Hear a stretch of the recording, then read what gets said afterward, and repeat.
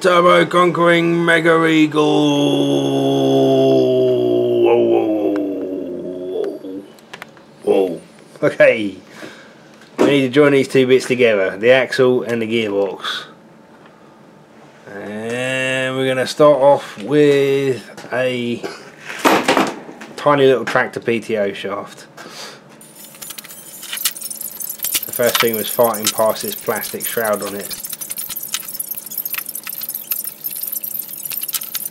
Nice tough bit of plastic wherever it was.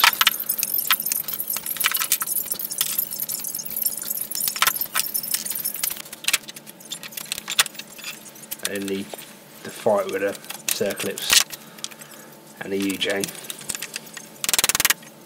came apart pretty easy,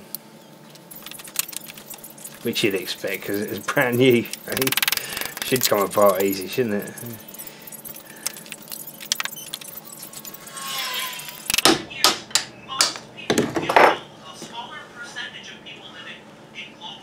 There we go.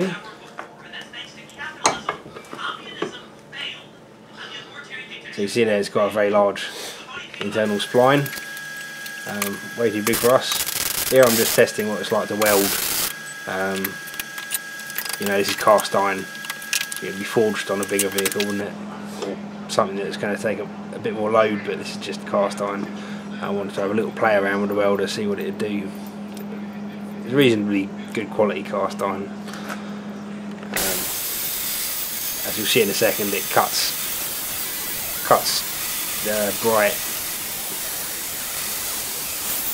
The crappy stuff to weld is the stuff that, I don't know, cuts a bit darker, I suppose.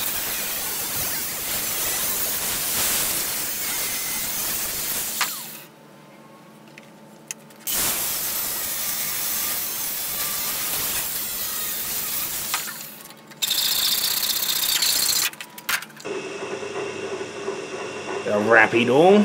I need a couple of lumps of 2-inch round stock. Notice I've got a new blade on this thing. It actually cuts in a straight line now.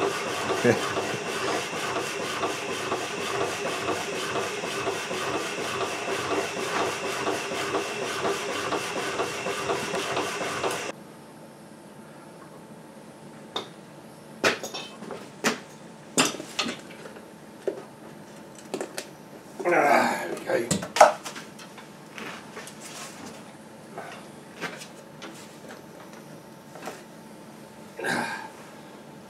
The tcme drafting department has been very busy, as you can see. Okay, so what we're going to try and do is turn down a couple of bits, a couple of inserts to put inside the UJ and weld them in place. These inserts are going to have splines on them.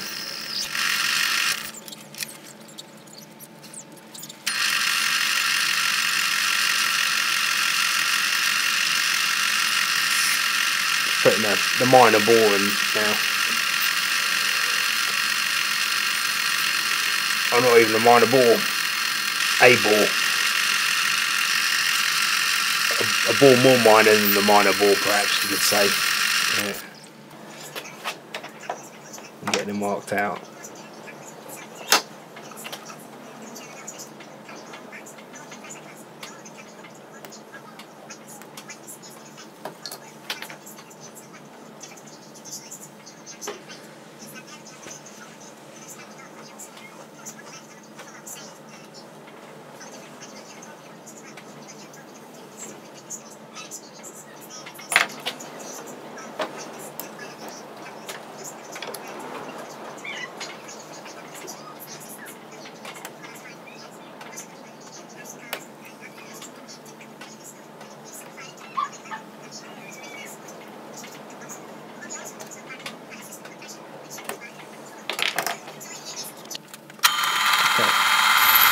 I'm just finalising that bore, but I'm not cutting all the way to the end.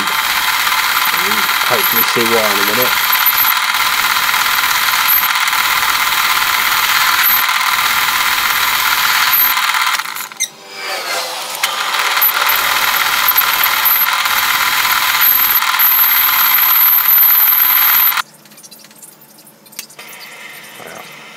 Now just hardening up the cutting tool for the cutting the splines.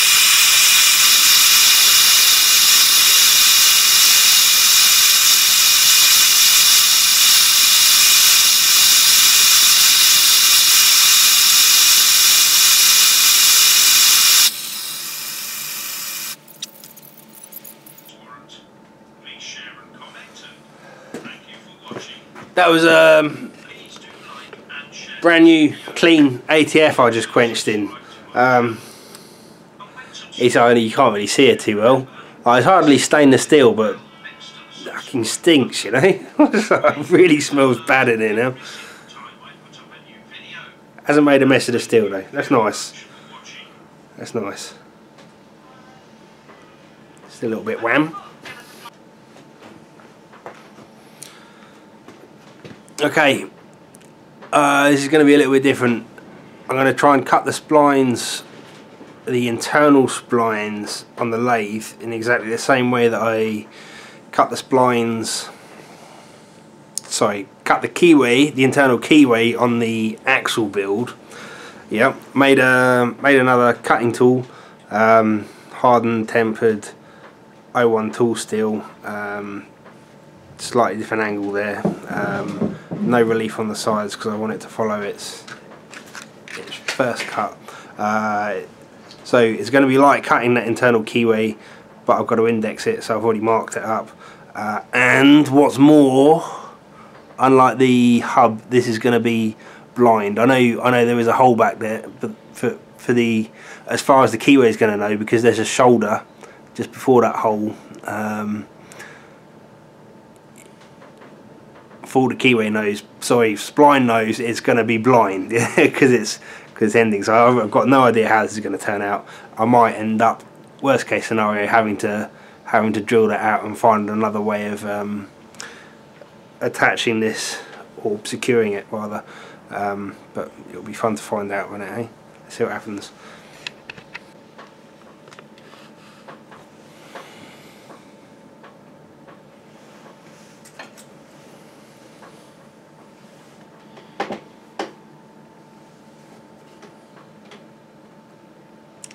Yeah, that chip that I'm producing isn't breaking away, so what I'm going to do is get in there and cut a relief at the back of that bore just before that shoulder. So, you know, if you picture the cross section of this thing, the surface there is going to basically dogleg go along where I'm splining. Then there's going to be a relief, and then it's going to end in a butt where the bolt comes through, because this has got to stay a minor diameter here, so that there's something to secure this on the spline shaft. But that chip's just not breaking off, and every pass I take, it's leaving a longer gap where I'm not cutting the slot.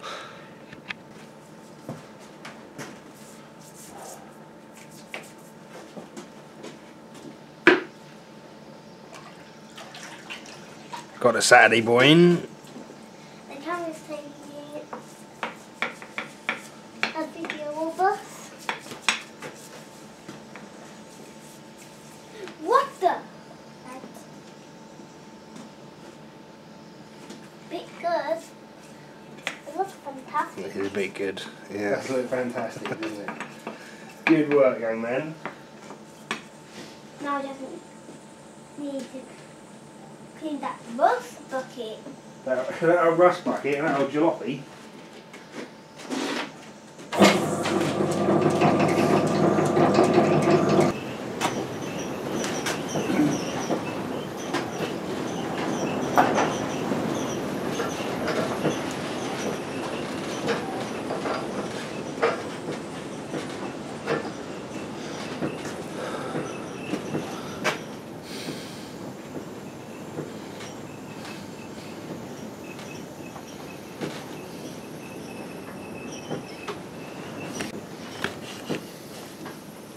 Right, I didn't do a very good job of filming this. There was a lot of trial and error, but this is the first one, so I've got another one to do now. Hopefully that goes a bit quicker, because this took me about 7 or 8 hours. It's like, what's that? An hour and a quarter per spline. Could have been quicker, but we'll have another crack, and hopefully I've got my my technique down now. It has worked beautifully though, so that's nice. Let's do the next one. Okay, so this is the first thing. I'm making that groove at the back of the bore with this is an old Allen key that I smashed up, cut up, ground, and now it's a cutting tool for making bores in the back of making little cuts in the back of bores. And this is the cutting itself. Yeah, so that's my cutting tool, the black thing in the tool post, and I'm just turning the piece around in the chuck because I've got the chuck locked off. And I just line up the sharp edge of the cutting tool with my mark on the piece.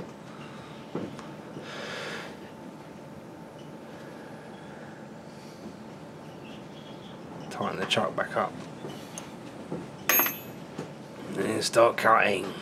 So I don't know. I never actually counted how many passes it takes to make a to make one slot, but I reckon it's about 3 to 5 thou per pass that I'm taking off.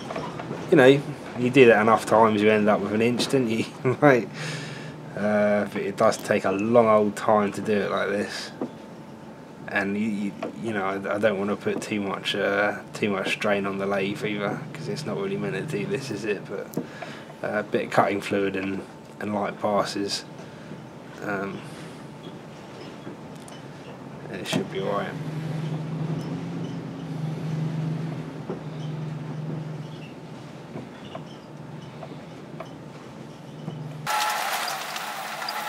Then once I got all the cuts started, what I was doing to speed things up was just do a cut on every tooth, then advance the cross feed of the lathe, and then do another cut of every tooth. So with that all done, I'm just cleaning up my marks and putting a nice big fat chamfer on the edge.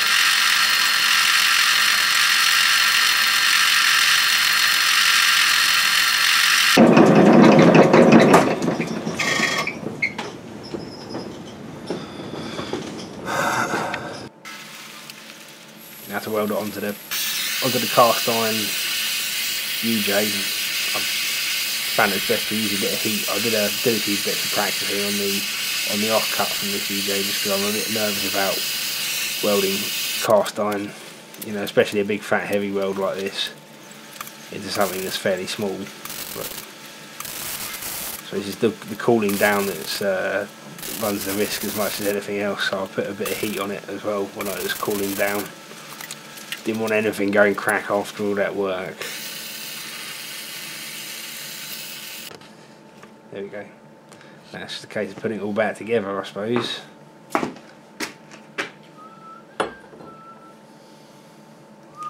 what it looked like before it went back together. I didn't weld the inside. I really did feel like it was going to be pushing it with that cast iron, but you hear that nice big ring. It's still got all its integrity.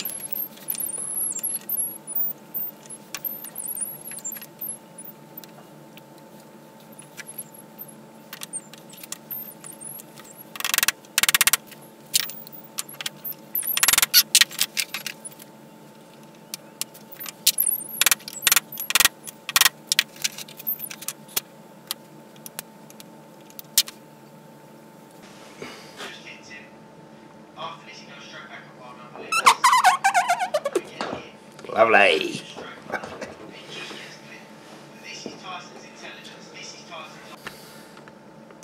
There we go. On drive shaft.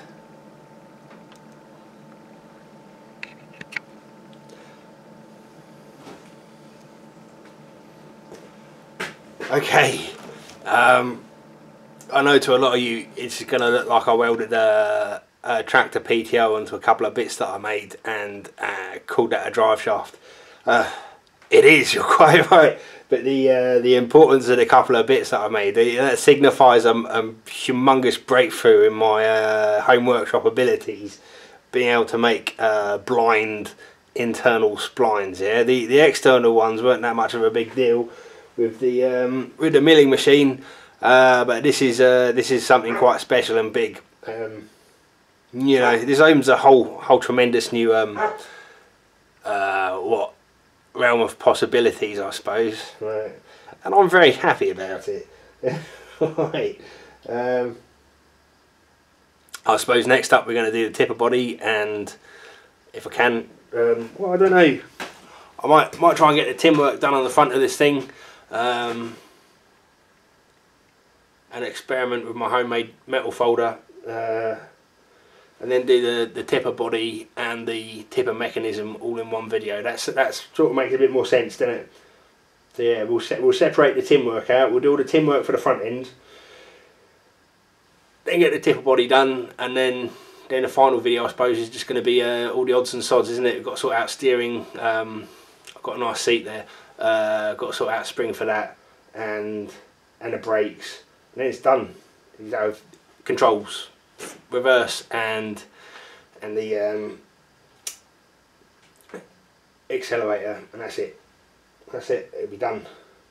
It'll be done very shortly, folks. All right. Okay. And the weather's perking up and all, so we need to get back into that hole. So yeah, let's get this finished. All right. Until next time, folks. See you later. Bye bye.